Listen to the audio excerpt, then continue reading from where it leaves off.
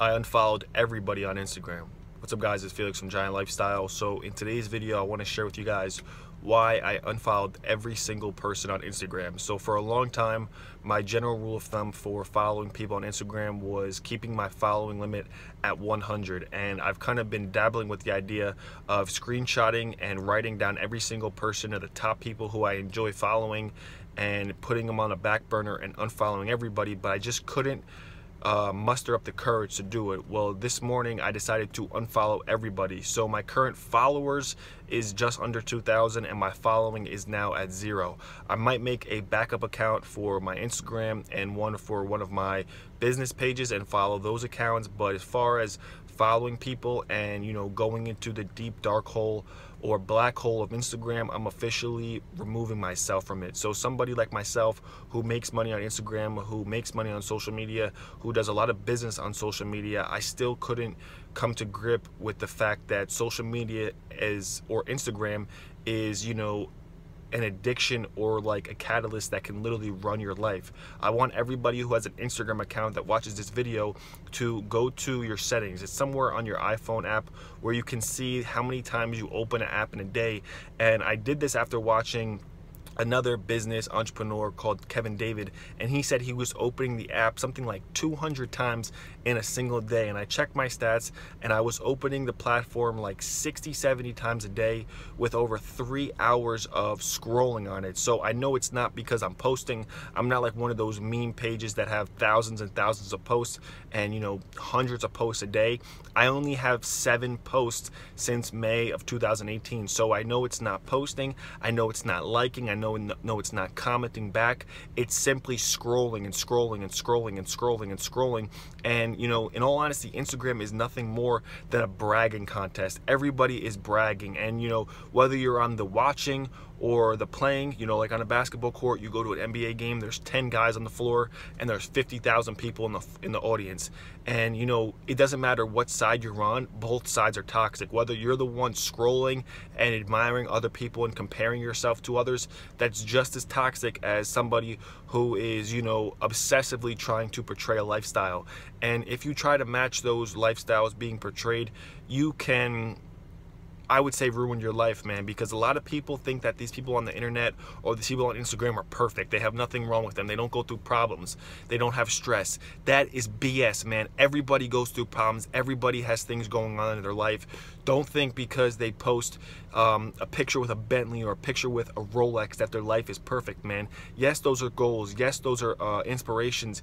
Yes, those are something to look forward to, man, but you have to understand that entrepreneurship and whatever you set out to do in life, it's a process. And don't beat yourself up if you can't get there in 3 months, 6 months, 9 months. I've been doing this business entrepreneur stuff for 5 years, and this will be my most successful year. The first 3-4 years were up and down, up and down, up and down, failure, failure, failure, success, success, up and down, failure, failure, failure, success, up and down.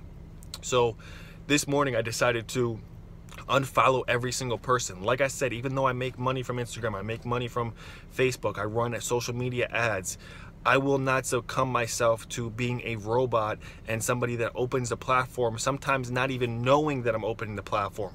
I'll catch myself opening the platform and just scrolling and not even know that I'm doing it. Or in the morning, waking up and just scrolling. The only social media platform that I truly enjoy is YouTube. I feel like YouTube is a mix between pleasure and business. There's times when I'll go on there and I'll strictly just learn, or watch some of my favorite YouTubers like Big Herc 916 or Keith Calvis. I really enjoy their guys' channels, but it's not an obsessive nature. I feel like the obsessive nature on YouTube is somehow good. The obsessive nature on Instagram is poison. You'll be watching their stories, you'll be watching all their pictures, you'll be scrolling for years, you'll get kicked off from the platform being buggy. You ever scroll so far, the platform crashes, you'll go back and try and get back to the same level you were on the scrolling limit.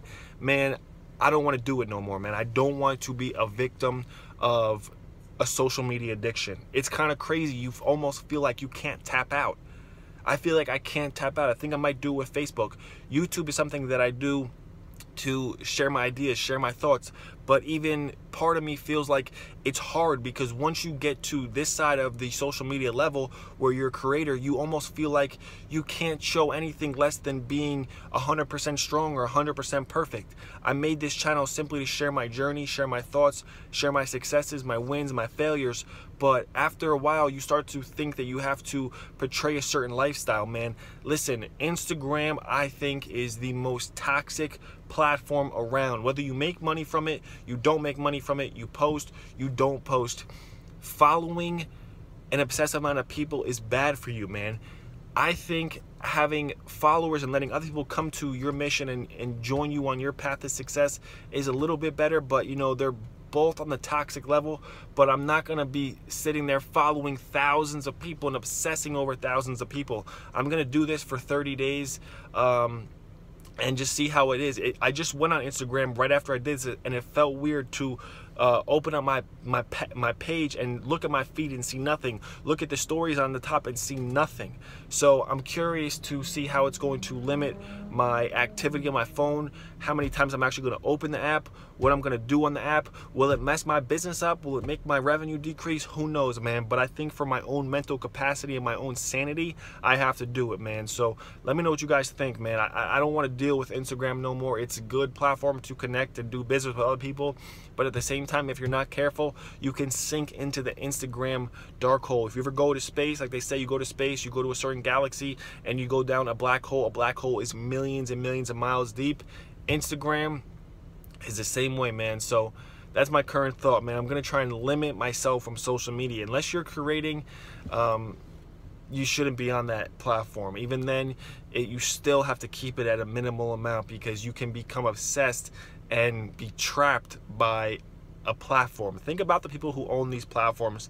Think about how rich they're getting off your addiction to scroll or your addiction to see what's going on. I might be a little bit tapped out of society from not being so in tune with Instagram, but I think for my own mental capacity, it's going to be a good thing. Let me know what you guys think in the comments below. Thank you guys for watching. See you guys later. Peace.